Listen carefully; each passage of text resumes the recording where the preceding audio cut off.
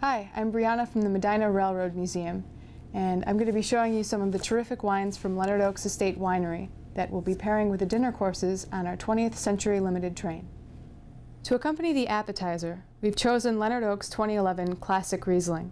The wine with the first course should always be light, fresh, and intriguing, and this Riesling has a clean, crisp acidity with an emphasis on upfront fruit and mineral undertones that linger on the palate.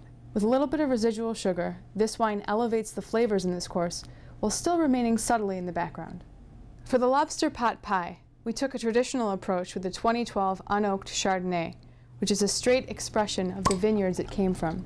This wine boasts dense aromas of carnations and even bananas with the soft underscore of pineapple. A rich, structured palate and vibrant acidity help ensure this wine never gets lost in the mix.